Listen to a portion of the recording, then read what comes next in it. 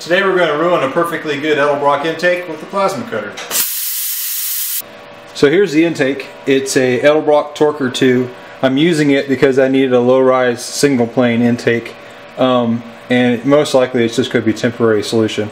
Picked it up off of eBay for 60 bucks and later found some other solutions that would have worked, but have been about $200. Anyway, here's my problem. I got some new heads for my Jag, turbo small block. It had a set of double humps on it, and they made plenty of power, but they would need to be rebuilt. So I bought the other heads. Well, here's the situation. This gasket matches the heads. So you see the ports are nowhere near what they need to be. In fact, right here you can see the edge of the port comes almost to the edge of the flange. So I said we were going to ruin this intake, but truth be told, I've already done it. It still needs some work, a little cleaning up, but you see where I've raised the ports.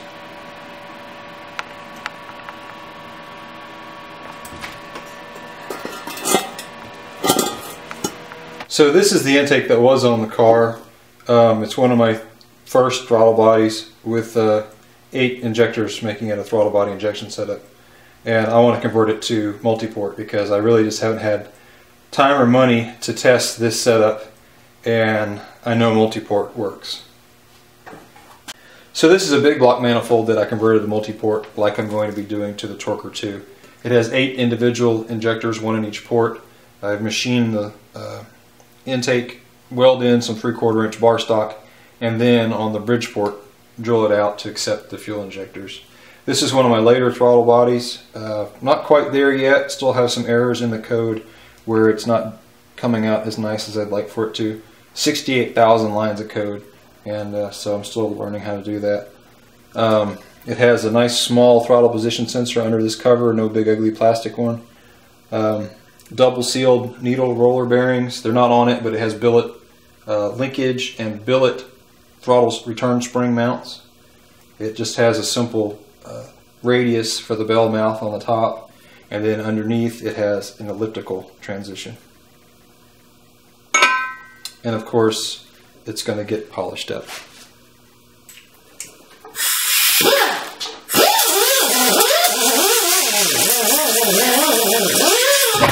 Okay, so let's see about welding up this lip. I have no idea what I'm doing. All I know is what I've learned here. Got my old Synchrowave 350 going. Recently watched a video from Jody on weldingtipsandtricks.com on welding cast aluminum. Made me feel a little bit better about what's about to happen. But I'll probably edit out the really ugly parts.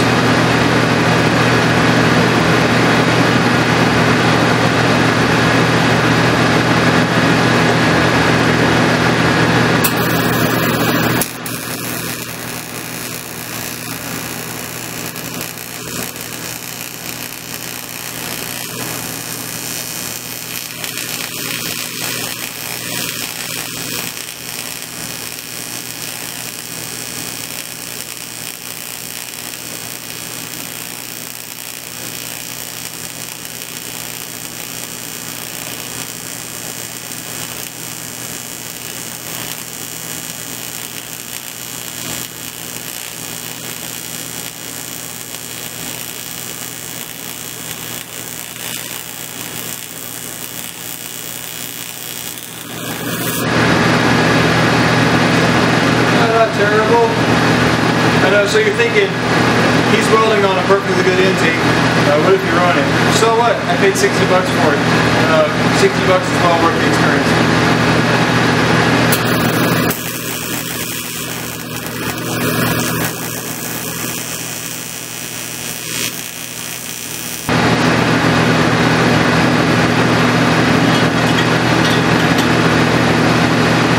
Oh yeah. Another pass and we should be there.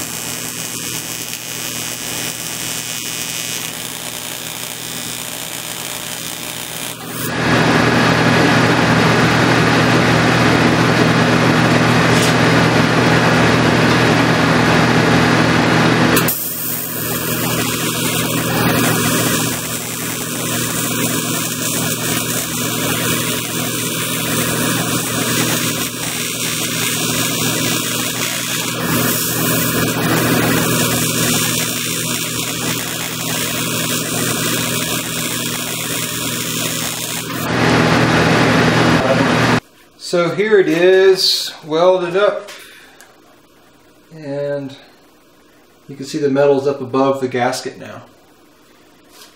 And it's amazing how quickly this cools off.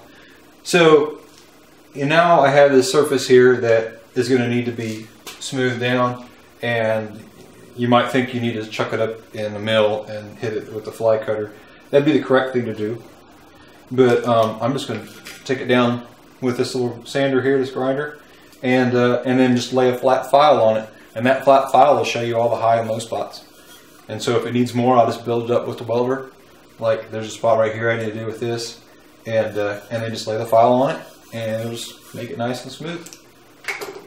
One quick thing, I don't know if you noticed, but I have this clamped to here. If you're like me and you use your Bridgeport as a workbench, you probably don't. Just make certain you don't clamp your ground to the handles, because then you may destroy your bearings, or as in my case, my ground ball screws. Okay, I said I was going to use this. I changed my mind. I'm going to rough it in with this because it's bigger and flatter.